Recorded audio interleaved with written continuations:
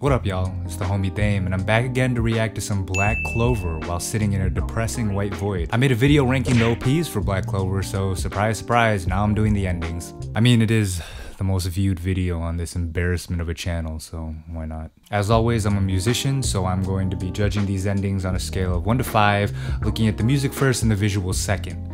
Oh, and I haven't watched Black Clover, so I've only read the manga, so I'm watching these blind. Make sure to like and subscribe and leave a comment if I talk shit about your favorite ending, because that's a very likely possibility. Also, let me know if you want me to react to your other favorite anime openings, because I do that too. Alright, let's get into it. Okay, the very first Black Clover ending is Aoi Honoo by, oh god, Itowokashi. Alright, well, fingers crossed for a strong start. Oh, cool. This video has the English lyrics in it.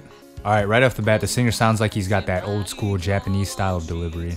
Sounds like an Asian dad singing karaoke, which I mean is a huge compliment because I love that aesthetic. You know what? I kind of love this art style. I don't know what it's called or how to describe it, but like this light line art with this washed out palette, I don't know. It looks like Tower of God. I think it'd be cool if like an A-list shonen had a unique art style like this for like the whole show. I love when shonens show the rival characters in sequences like this because it makes them look like a couple in a rom-com or something. Like it's the same thing when they have scenes of just Naruto and Sasuke, or I don't know, like Deku and Bakugo. They do stuff like this and it's like, damn, do these two love each other? Okay, that was a solid start. The song was really simple, the instrumentation was kind of understated in the mix, and it really got out of the way to make sure the vocals stood out, which were great by the way. Yeah, I don't know, this will be a really good solid benchmark ending to compare the rest of the list to, so I'm gonna say like a 3 out of 5. Okay, next is Amazing Dreams by SWANKY DANK. Oh god, here we go. You know, if you're gonna call yourself Swanky Dank, why not go all the way and make it like Swanky Danky? You know, get a little rhyme going. Oh, okay, they're an emo pop punk band. That explains everything. Right off the bat, this sounds exactly what I'd expect an emo pop punk band called Swanky Dank to sound like. It's nice though, I kinda like it. Oh, I really hope it's just an instrumental with no vocal. Man, you know, I really like the chaotic sounding guitars. Damn, they should have just made this an instrumental with no singing, because I really like the way the drums and the guitars sound on their own. I mean, homeboy here isn't bad on the vocals though, I would just rather listen to the backing band. Do I wanna die? Maybe after watching all these endings I might. I'll be optimistic though. Alright, that one was good too. I was kind of talking shit on the vocals, but they were actually really good. I'm just being a prick.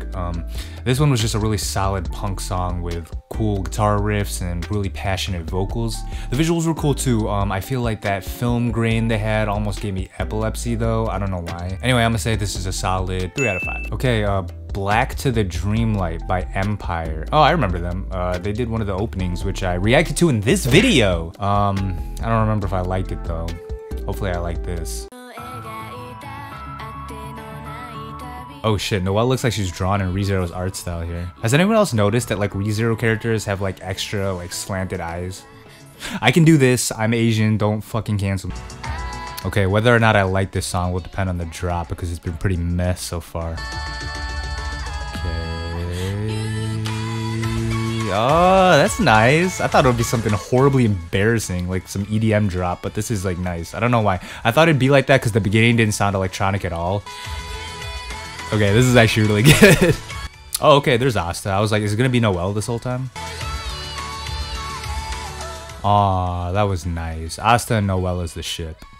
Okay, yeah, I like that one a lot. The song had that booming, authentic drop. Sounded like something that would go hard at like an outdoor festival like Coachella or Lollapalooza. Really sweeping and epic vocals, and it really fit well with the visuals too. I'd say it was kind of like this intimate, sentimental thing with Noelle, and then Asta was there too, and it was dope, man. It gave me like movie adaptation of a YA novel feel, you know what I mean? Like kind of like Fault in the Stars or something. I don't know if that's a compliment or not.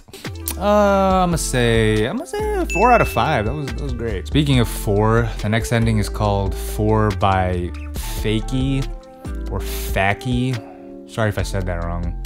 Unless this ending is terrible, then I'm not sorry.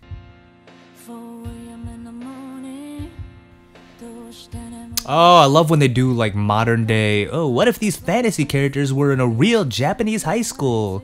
Like, don't you want to see your favorite characters wear school uniforms?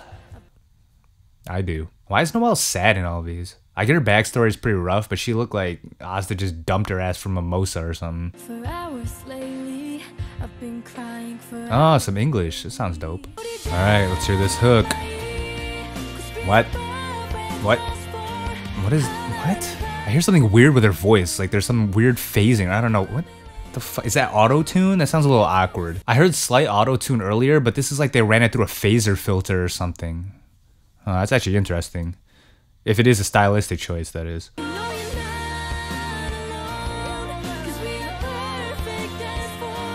Damn, she's saying we're perfect as 4, but there are only 3 of them.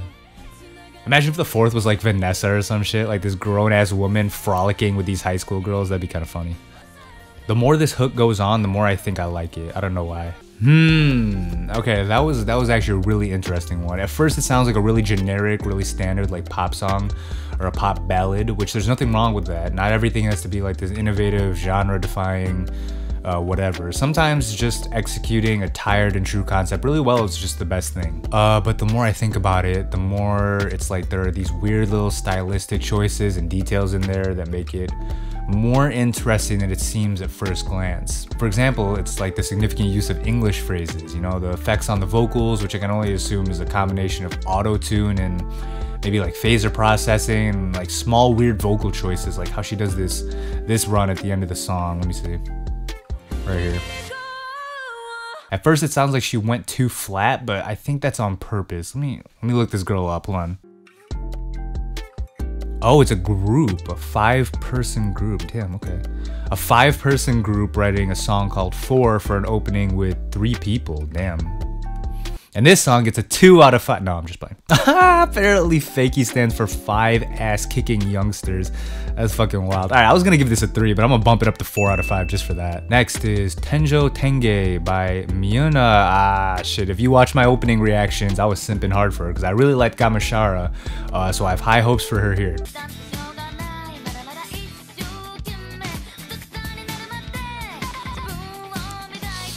Yes, dude. Fuck yes, dude. I knew she wouldn't disappoint. I can imagine Bruno Mars working with this instrumental. It gives me like Uptown Funk energy. Ooh, the instrument's going crazy right now. That guitar is nice. I love me some funk. I don't know if that goes with Black Clover though. It looks like visuals wise, this is like another vaguely homoerotic thing with Yuno and Asta. Why does Noelle's face look like Norman from The Promised Neverland here? You know, I will say her voice doesn't sound as good here as it does in Gamushara, but that's probably because she ain't really singing here. This is more about like the beat and the bounce of the song than it is about her putting on a vocal performance. Damn, get a room, yo. I'm just playing when I say that. I know they're not actually gay or whatever. Not that there'd be anything wrong with that if they were, but actually that'd be kind of lit. You know, imagine if at the end of Black Clover, the mangaka was like, fuck it, and just made the last chapter a hardcore cathartic sex scene between Yuno and Asta. I would crack the fuck up. Not even that extreme. Imagine if they just started like dating or confessed to each other. I don't think any shonen will have the balls to do that, but if they did, they'd have all my respect in the world for just the audacity. Then like poor Noelle is peeking in through the window like, damn it, fuck. Okay, I'm done. Let's talk about the ending. Oh yeah, a lot of that song had this like infectious bounce, and of course, you know, Miyuna sounded great, even though she wasn't doing anything crazy with her voice like in Gamushara. Everything sounded really good still. I'm gonna say this is a 4. To be honest, this was dope. Damn, no 5s yet. I wonder if My Song, My Days will be the one. Looks like it's by SOLIDEMO. Oh, is it like Solid Emo, but one word? I don't know. And it's featuring Sakuramen. Okay, well, is that Sakuramen or Sakuramen? Oh god. Oh, I forgot this dude was a character. What is his name again? Zayn Malik? Oh, Zora. That's right. Oh, I'm sorry. Oh, that's kind of cool. You hear those like hella Asian sounding mandolin plucks. See, here they go. More Yuno and Asta. Hey, man. I'm not saying anything. Just look for yourself. This is probably the best instrumental I've heard so far because there are some really interesting and varied sounds that they got going on. Vocals wise, it's very... it's not bad at all, but not really doing anything for me. Oh shit, it's Best Girl Meryl Leona. Comment below who your favorite Black Clover character is. Bro, Asta look like he actually getting some brain right now. Noelle wilding down there out of frame. Or it's probably Yuno, actually. That one was okay. It really was like the instrumentation that saved this song for me. I'm gonna say like a 3. Damn, you know, these endings are all really good though. I haven't given a 2 or 1 yet.